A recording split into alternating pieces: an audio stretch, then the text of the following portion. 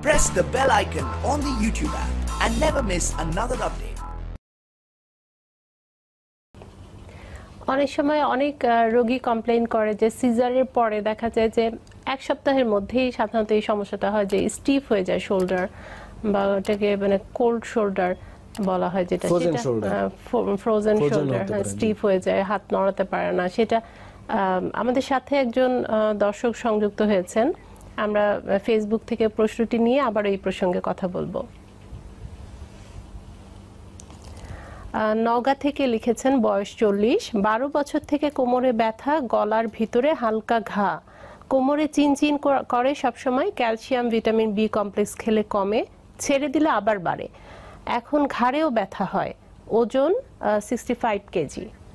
বয়স 40 বছর বলছে, আসলে হ্যাঁ কোমরও ব্যথা। এবং এখন আরেকজন দর্শক প্রশ্ন করেছেন, আমরা সেই প্রশ্নটিও নিয়ে আসব।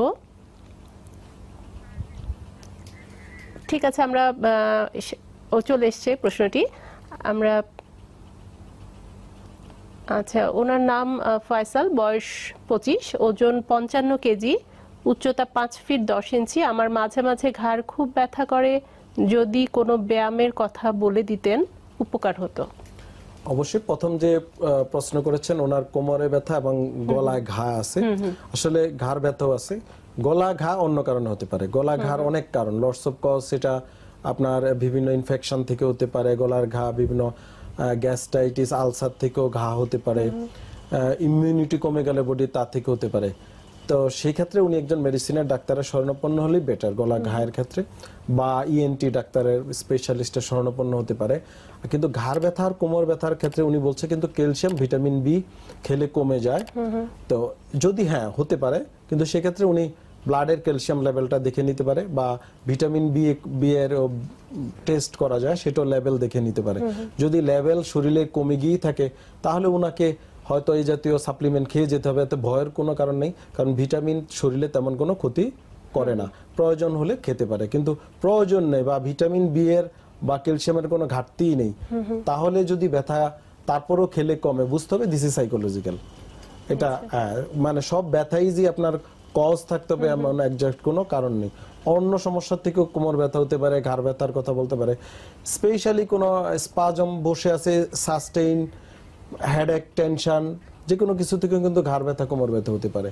তো সেটাও সাইকোলজিক্যালও হতে পারে। তো এই জিনিসগুলো ছোট করেই প্রশ্নের উত্তরটি দেব, আমরা অনুষ্ঠানের শেষের দিকে চলে এসেছি। অবশ্যই। আর লাস্ট যে রোগী বলেছে ওনার কিছু ব্যায়াম যে জানতে চায়, টিপস, অবশ্যই আমি দর্শকদের বলবো যে আমার ইউটিউব চ্যানেল আছে ডক্টর শফিউল্লাহ প্রধান, এখানে ঘাড়ের আমি ব্যায়াম দিয়েছি। আপনার ইন্টারনেটে আমার নামে সার্চ দিলে সেখানে ব্যায়ামগুলো পেয়ে যাবেন, এবং ফেসবুকে আমার পেজ আছে, সেখানেও পেতে পারেন। এবং আমাদের যে ডিপিআরসি অ্যাডভান্স পেইন ট্রিটমেন্ট, সেখানেও আপনি ব্যায়ামগুলো আমরা দিয়ে দিব, এবং আশা করি সেখানে আপনারা ঘাড়ের স্পেসিফিক কিছু এক্সারসাইজ দিয়ে দিব, যেটা আপনাদের অবশ্যই উপকারে আসবে।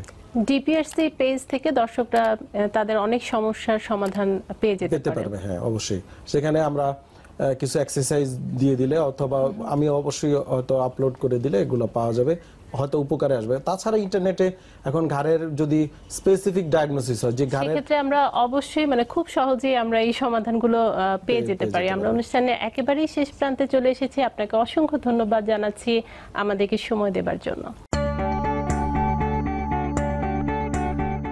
আমরা জানি আপনার প্রিয়জন আপনার জন্য কতটা গুরুত্ব বহন করে, আর তাই সঠিক ডায়াগনস্টিক রিপোর্টের জন্য আপনারা আমাদের কাছেই আসেন। নির্ভুল রিপোর্ট অতি দ্রুত সময়ে আমরাই দিয়ে থাকি। আমরা চাই না আপনারা বারবার আমাদের কাছে ফিরে আসুন, তবুও আমরা আছি সব সময় সর্বদা আপনাদের পাশে।